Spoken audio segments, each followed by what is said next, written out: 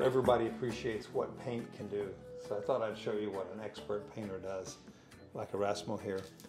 One of the things you notice is that he has a very good brush, but he doesn't get it loaded up into the brush real far up. You don't dip the brush.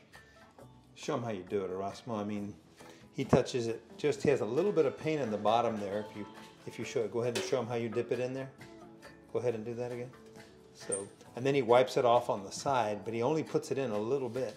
And then he gets just enough to manage that well. Go ahead. I mean, now that's a painter right there.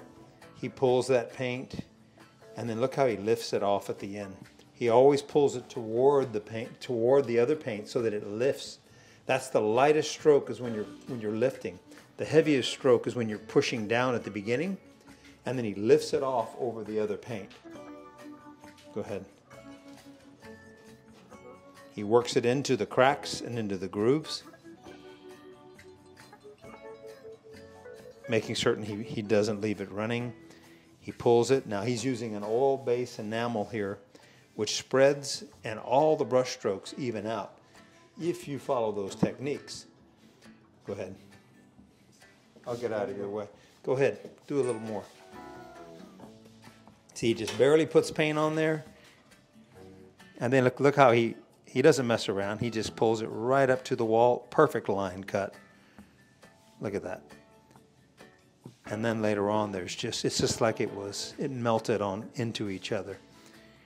So just that little technique of pulling down and lifting is so important in painting. So I know some folks want to try it themselves. You can, but you really need to know what you're doing. You can mess up your brushes. You need good equipment first. You got to have a lot of experience, use the right paints, and then use the right techniques. And this is a perfect example of that.